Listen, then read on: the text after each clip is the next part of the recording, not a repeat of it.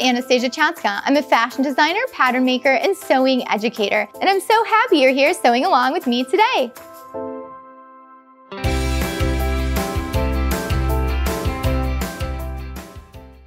Welcome to Sew Anastasia, and today I'm going to show you how to sew perfect seams. I'm going to give you 3 tips so that way you get perfect seams every single time, no matter what your seam allowance is. These tips are so awesome, you're going to be wondering why you haven't been using them all along.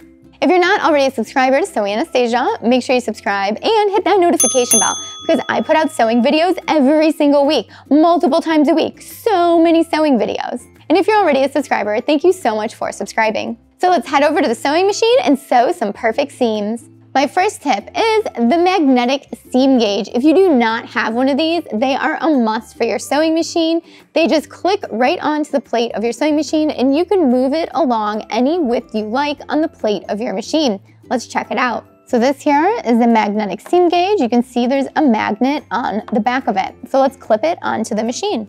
So you're gonna take it and just set it down on the plate. It's gonna click down and it stays really tight on the machine because it has a strong magnet.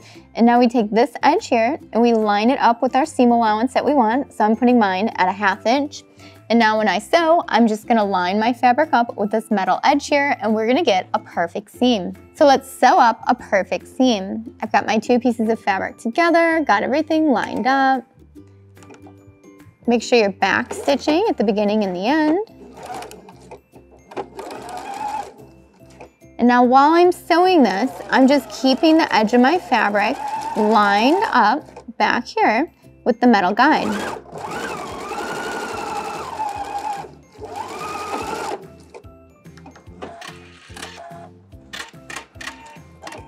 Let's take a close look and check out our seam. I'm going to be using a seam gauge to measure it just to double check that it came out 1/2 inch. And if you don't know what a seam gauge is, these are great too because you can check and measure your seam allowances. We place the edge of the seam gauge at the seam and we measure over into our seam allowance. You'll see it's at 1/2 inch. And if you want to check your seam consistency, you can measure at the top of your seam, middle of your seam, and the bottom of your seam. And you can see that our magnetic seam gauge worked awesome and we got a perfect 1/2 inch seam by clipping on that magnetic seam guide to the plate of our sewing machine. So tip number 2 is tape. I know, sewing and tape, what?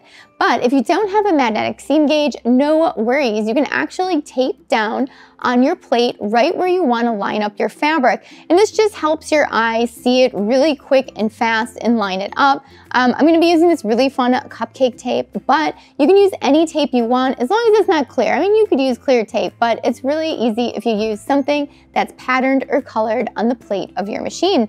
And you can use this for any seam allowances. Maybe you're sewing a really wide seam allowance and it's over your plate of the machine. That way you can put the tape way out on the bed of your machine and you have a line to follow no matter how big your seam allowances are that you are creating. For instance, what if we were sewing a 5-inch hem and we had to line up our fabric way out here on the bed of our machine? Well, we can take some tape and we can put it down right at the 5-inch mark. And now we know exactly where to line up our fabric. We know that our fabric has to be right here the entire time. Or maybe you just want to use it to create a regular 5/8 inch of a seam. So we're just going to place it right here. And now we know we just need the edge of our fabric to line up with the edge of the tape.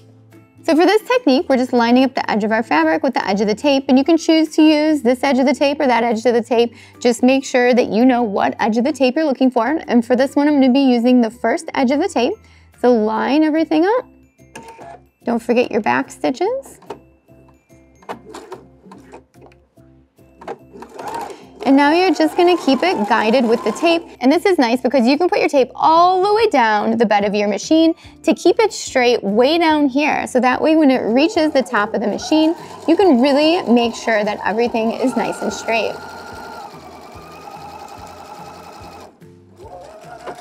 Back stitch and cut. So I have my seam gauge here to check my seam allowance and I can measure in the middle, we got 5/8.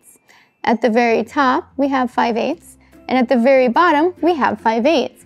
So using that long strip of tape really helps guide your fabric. My third tip is heat-soluble ink. So we are gonna draw on our seam allowances, and this is great if you're doing curves or you're sewing a V-point and you need to make sure that you're getting right to the edge of where your seam allowance is. So draw it on and make sure you're using a heat-soluble marking tool, so that way when you hit it with the iron, it disappears.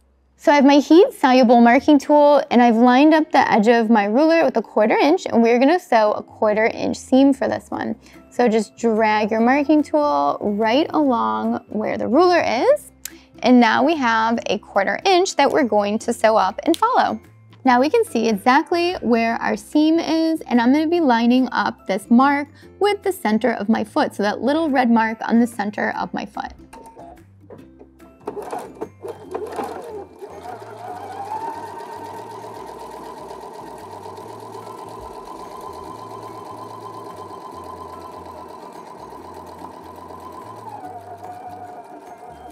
Back stitch at the end of your seam and cut. So we have our perfect 1/4 inch seam. We're gonna take our seam gauge here and measure from our seam to the edge of the fabric. We've got a 1/4 at the top, we've got a 1/4 in the middle, and we've got a 1/4 at the end. So we are looking good. This is a great technique. Just make sure you're using a really thin marking tool. You don't want to use anything that's too thick, otherwise your seam allowance might end up too big or too small. Now that we've created beautiful perfect seams, let's take a look at them and go over exactly what we just did. For seam 1, we used a magnetic seam gauge. For seam 2, we used tape. And for seam 3, we used a heat-soluble marking pen, and they all turned out perfect. So you've got to try these methods at home. I would love to know how you get perfect seams. What method do you use? Leave it down below in the comments and share it with everyone else. And make sure you subscribe to Sewing Anastasia so you know when all the new videos come out. And make sure you hit that notification bell because I put out videos every single week, twice a week. So much sewing content for you. Also, don't forget to follow me on Instagram and Facebook and Twitter and all the social media websites so that way we can stay connected and creative together because I put out sewing content on those every single day. So make sure you check those out. And links for all of those are down below in the description. And if you're in Chicago, come and take a sewing class in my design studio, or you could take one virtually as well. And all that is at sewinganastasia.com. Thanks so much for watching. Bye.